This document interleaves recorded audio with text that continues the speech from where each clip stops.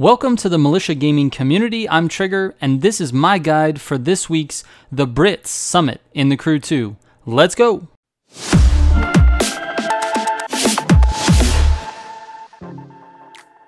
I'm giving away an Xbox Series X to one of my subs this holiday season.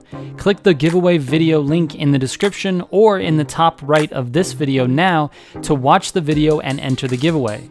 Just being a sub will not automatically put you in the giveaway, you must officially enter.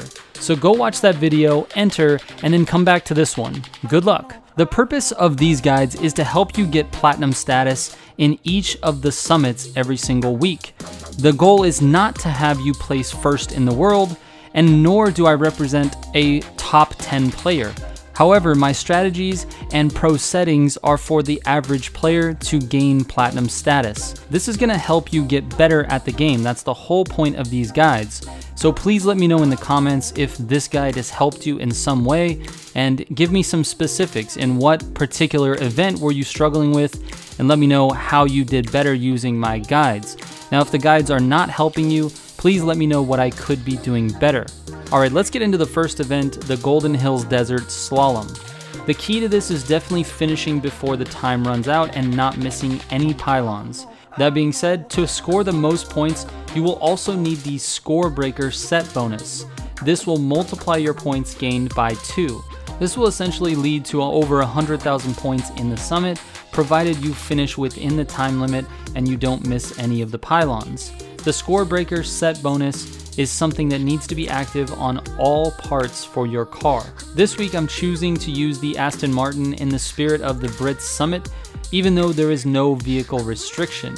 Unfortunately, the only class that I have a full set of Score Breaker parts is Street Race, so that's what I'm using, and I recommend doing that. If you only have a set of Score Breaker parts on one particular class of vehicle, definitely use that vehicle. It means double the points in this event. My Aston Martin Pro settings look like this. Alright, moving on to the Dallas Dam Speed Trap. I went with the Corvette Stingray drag car. I started on the opposite side of the speed trap. I found it easier to gain speed before hitting the corner and then opening up the throttle once I hit the straight. I was able to get a top 200 rank out of 16,000 players with a drag car that isn't even fully leveled. This should be fairly easy to hit 100,000 points this week, so long as you have a decent drag car. Here are my pro settings for the Corvette Stingray.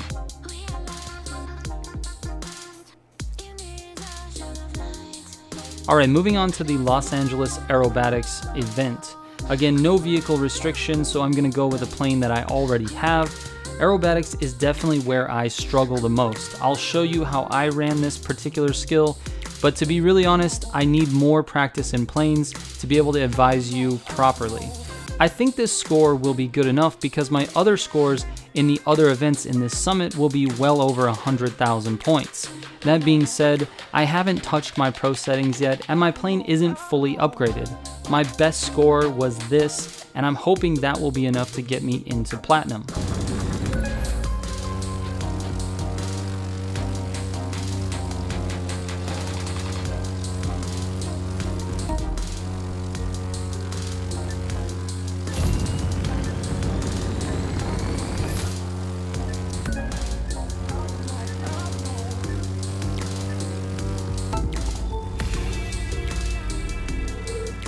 Next up, the Road to New Orleans hypercar race using the Jaguar CX-75. Now, there are a ton of shortcuts in this race. I'm going to go through them real quickly for you. Feel free to rewind the video and watch as many times as you need to.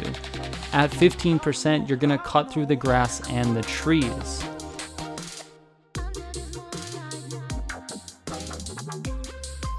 At 19%, you're going to cut that corner.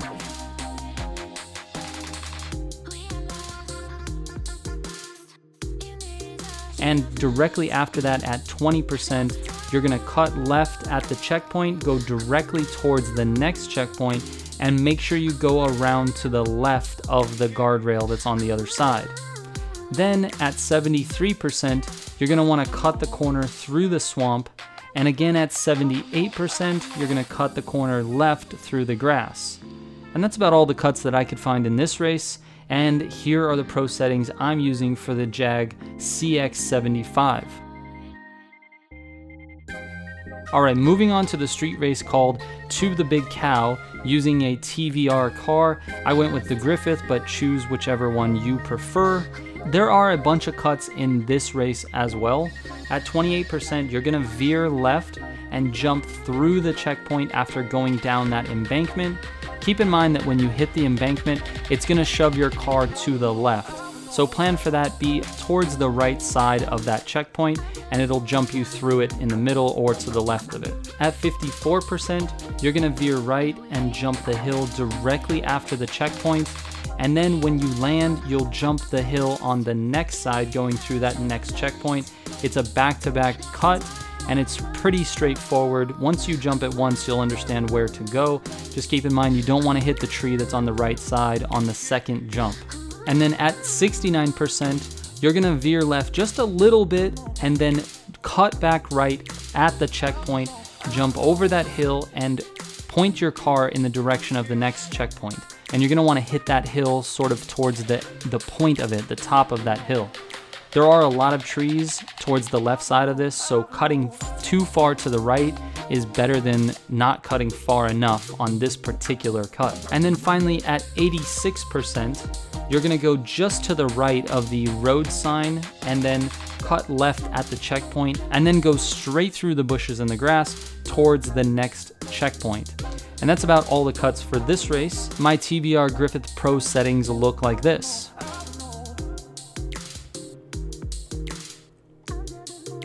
Alright, moving on to the Jersey Everyzon track with a UK touring car. There really aren't any shortcuts for this race as it takes place on a track, but I will say that most likely your car will not need to be maxed out to 320 to get 100,000 points.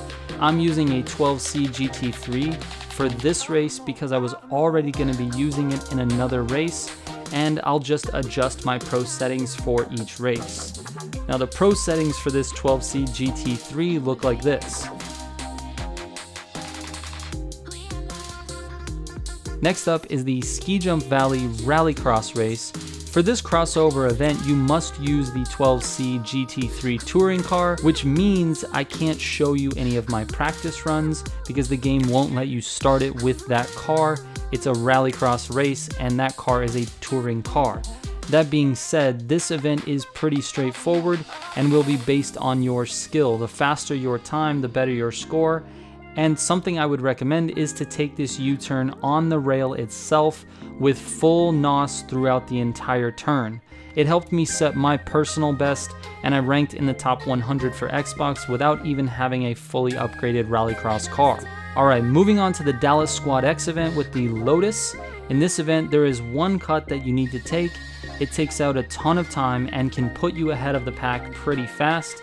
Right after this U-turn, you'll have a slight right, and then the cut is on the right. I usually take it in third gear and shift to fourth when exiting.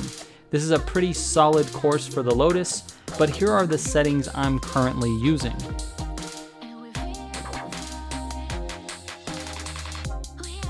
And lastly, the downtown LA East street race using an Aston Martin.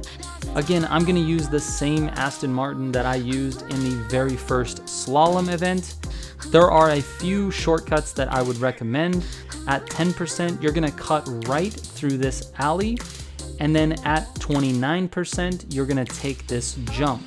Now after you take this jump, you're going to go straight down the street and go wide. It's going to ask you to turn through the barriers and go off the street, but it makes way more sense to go wide around the building and then straight across the grass and then complete the turn at the next checkpoint just like I did there. And then just repeat those cuts on lap number 2 and that should be good enough. The Aston Martin Pro settings again look like this.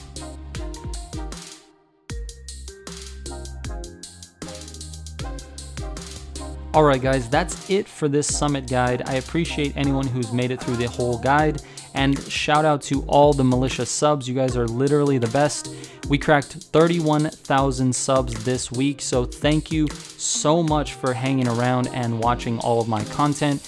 As always, my DMs are open. If you have any questions, hit me up on Instagram, Twitter, or Discord. And speaking of Discord, Dave Loves Games and I have come together to create a Discord server for the entire community to come together and talk about everything racing and Call of Duty. If you have any interest in that, make sure you hit the Discord link in the description down below and come say hello to us. All right, thank you so much again for watching. I'll catch you on the next one. Trigger out.